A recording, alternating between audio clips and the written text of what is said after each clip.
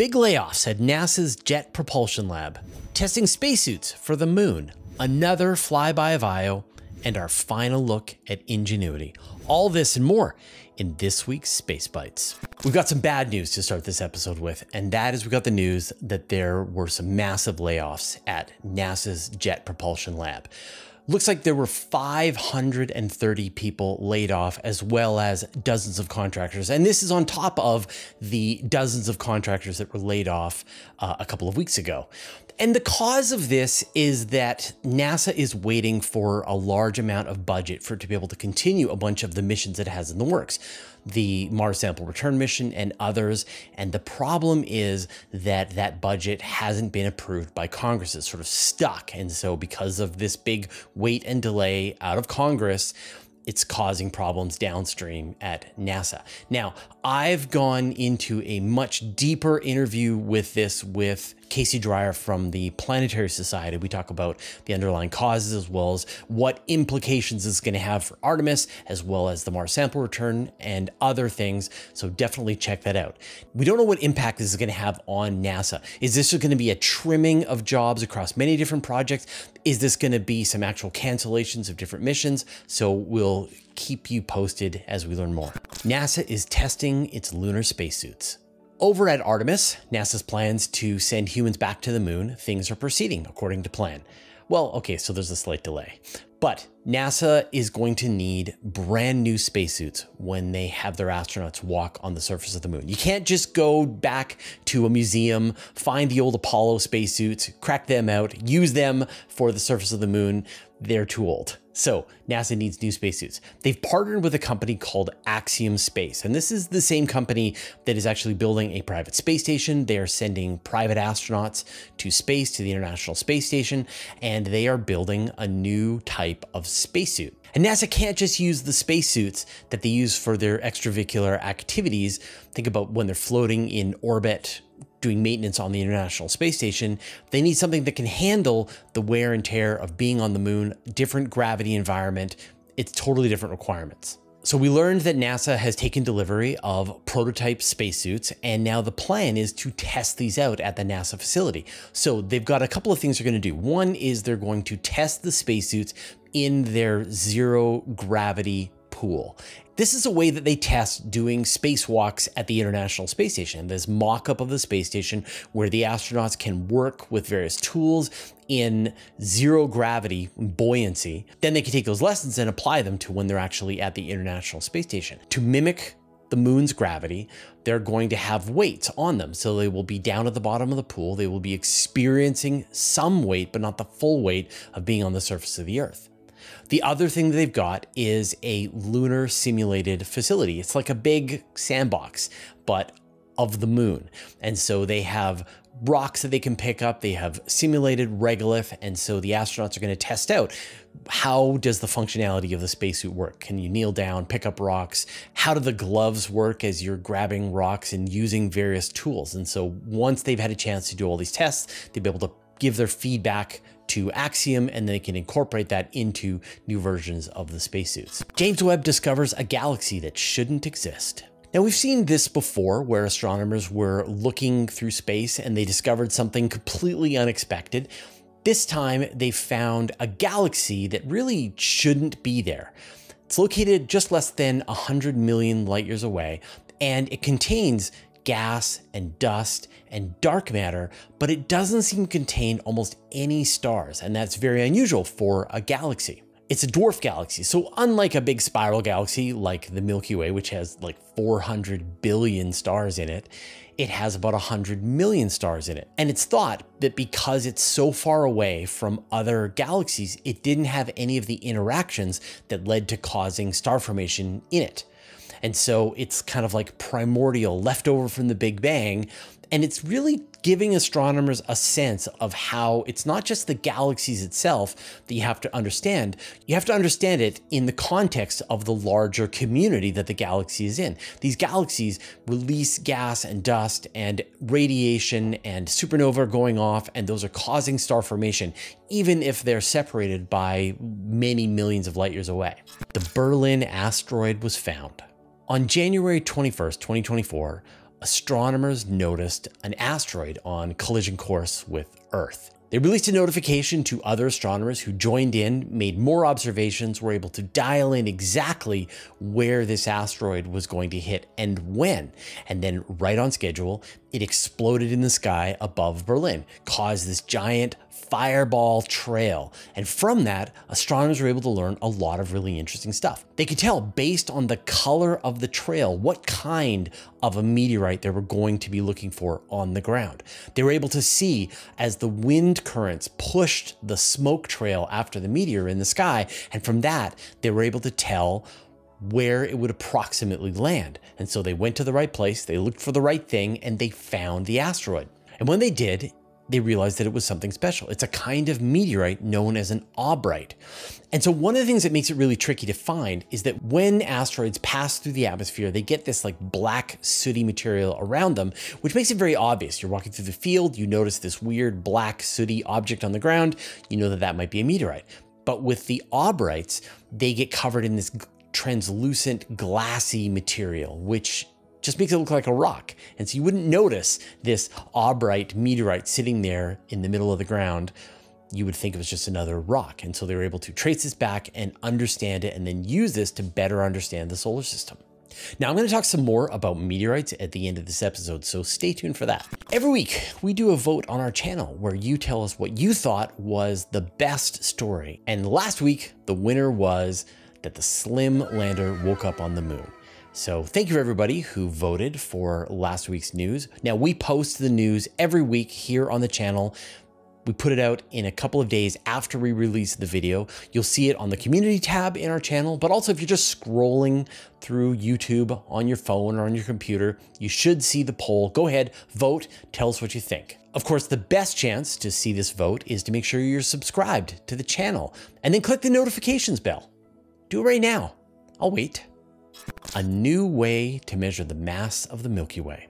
Astronomers are always looking for new ways to measure the mass of the Milky Way. And the traditional way is you just count. You add up everything. You add up all of the stars, all of the gas, all of the dust. You estimate how much dark matter there is, and that gives you a number. And traditionally, the mass of the Milky Way is somewhere between, say, 500 billion times the mass of the sun and 1 trillion times the mass of the sun. Astronomers have developed a new way to measure the mass of the Milky Way. And what they did was they looked for stars that are on escape trajectories fleeing the Milky Way.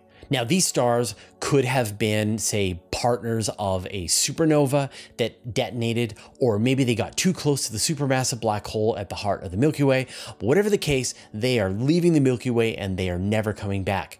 And so astronomers were able to use Gaia data to track the trajectory of these stars as they're leaving. After they were able to measure the trajectory of these stars, they could then estimate the amount of matter in the Milky Way that is trying to pull them back. And so the number they got was 640 billion times the mass of the sun. And so that is in that range between the 500 and the 1 trillion, but it is sort of like closer to the lower end. And so this might mean that the Milky Way has, say, less dark matter than other galaxies of its size. Dust ruins another way to measure distance in the universe. Dust is an astronomer's natural enemy. So many times, astronomers thought they made an incredible discovery and then it turned out to be dust. Dust! Dust! Think about what happened with Betelgeuse. Dust in between us. Think about what happened to Boyage Star. Was it a Dyson sphere? No, it was a cloud of dust. Even measuring primordial gravitational waves in the cosmic microwave background radiation, dust. And so dust has figured out a new way to ruin observations. Astronomers are always looking for a way to measure distance in the universe. And at the closest side, we've got astrometry, and then you've got Cepheid variables, and then you've got type 1a supernova, and that gets you out to about, say, 5 billion light years away from us. And then you also have the measurements in the cosmic microwave background radiation at 13.8 billion years ago. But there's this gap in between where there aren't a lot of standard candles that astronomers can use to measure distance. But one idea was to use quasars. These are some of the brightest objects in the universe. A quasar is an actively feeding supermassive black hole. It is blasting out radiation into space. And astronomers thought, well, if you just measure the wavelength of the radiation that is coming from the black hole, that will tell you how much material is being gobbled up by the black hole. That will tell you just what is the intrinsic brightness of the black hole. And then you measure the brightness that you see, you know how much intrinsic brightness that it has, and that tells you the distance. And not just the black hole at the center of the galaxy, but also the radiation coming from the accretion disk around it. And so astronomers thought they had two ways to measure that distance, and then you could corroborate both of them to make sure that your number was accurate. Well, the problem is that you have dust in these regions as well, and that dust absorbs this radiation, warms up in infrared, and then re-emits it. And you don't know how much dust you have. Dust! And so when you measure the temperature of this black hole, you don't actually know what its intrinsic luminosity is. And so this is probably not going to be a very accurate way to measure distance in the universe. If you're interested in ways to measure distance in the universe, I had an amazing interview with Dr. Adam Rees. He won a Nobel Prize for helping to discover the expansion rate of the universe. And so if you want more information about that, check out that interview. I don't know if you've noticed, but we have been on a streak for the last 2 weeks. We've put out a new video every single day. Now we've put out all of our Q&As, we put out all our space bites, but also we filled all the missing pieces with amazing interviews, like that interview that I mentioned with Adam Rees. We've interviewed Dr. David Kipping. I've interviewed Zach and Kelly Wienersmith about why we probably won't see a city on Mars anytime soon, and many more. And we do this because we can, because I'm curious, because there are people that I want to talk to, and I just reach out. And I don't really have to care about whether or not the YouTube algorithm is going to enjoy this, whether we're going to make enough money from advertising. It doesn't matter. And that's because of the support of our patrons. We are a truly independent space news agency, and that's thanks to the people who support us on Patreon. And if you notice, when we do these long videos, we don't put any mid-roll ads in it. We can do hour-and-a-half interviews with no ads. We don't put any ads on our email newsletter. We don't put any ads on our podcast. We do the bare minimum amount of ads that we can. And this is a time when a lot of other media companies are going out of business. Think about Sports Illustrated and other companies that are downsizing. We don't have to, and that's thanks to the patrons. But we're not quite there. We still are somewhat reliant on ads, and I want us to get to a place where we are not reliant on ads at all. So if you want to support the work that we do, go to patreon.com/universe today. We'd really appreciate it. Another close flyby of Io. NASA's Juno spacecraft continues its exploration of Io. It's done a bunch of flybys of this amazing volcanic moon of Jupiter. Most recently, on February 3rd, it tied its closest flyby. It came within 1,500 kilometers of the surface of Io. And once again, took images of the surface and tried to spot active volcanoes on the surface of Io. And the pictures are amazing. This sounds close, but in fact, the Galileo spacecraft made way closer flybys back in the early 2000s, but it's great that we're able to see more new images close up of Io. And the big question that planetary scientists have is there a global magma ocean under the surface on Io? Think about Europa and Enceladus. You've got this shell of ice surrounding this liquid ocean underneath. Does the same thing exist on Io? Is there a shell of rock surrounding an ocean of magma? It's a fascinating place, and we need to learn more. Now, if you're interested in Io, and you should be, I did an amazing interview with Dr. Ashley Davis from NASA JPL. He is one of the people who is studying the images coming from Juno for these series of flybys, but also he was one of the people behind the proposal for a mission to Io. And so if you want to learn more about Io and what we can learn about this world and Jupiter and everything, check out that interview. NASA is testing the Dreamchaser. NASA got its hands on its first Dreamchaser prototype, produced by Sierra Space. This is this really cool, reusable cargo spacecraft. It looks kind of like the space shuttle, and it's going to work very similar.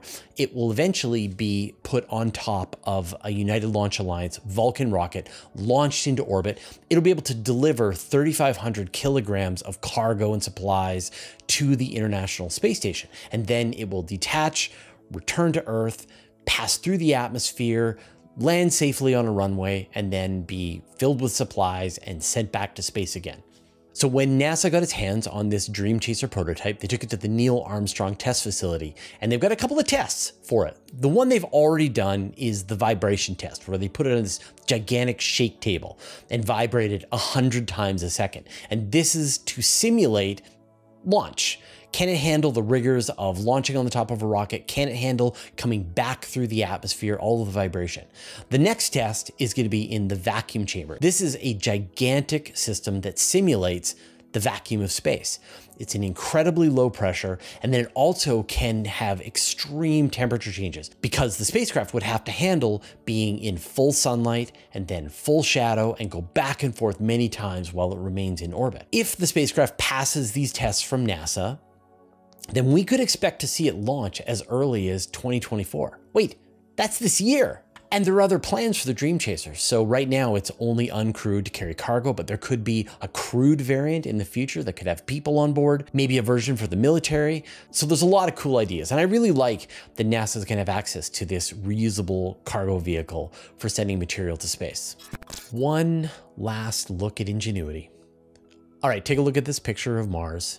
Just looks like some sand dunes. But then when you zoom in and you zoom in and you zoom in, there is the Ingenuity helicopter.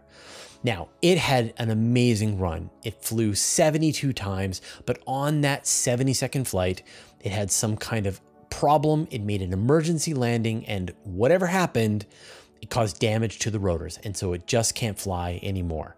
And so to see how it's doing, the Perseverance rover took a series of images, and then a citizen scientist, Simon Schmaus, took those images, created a mosaic. So you've got this really nice high resolution image of both Ingenuity in this desert, sandy landscape. And so that's it. That's the last we're gonna see of Ingenuity. Perseverance has other jobs to do, and so it has to keep moving on, and it can't keep an eye on the helicopter anymore.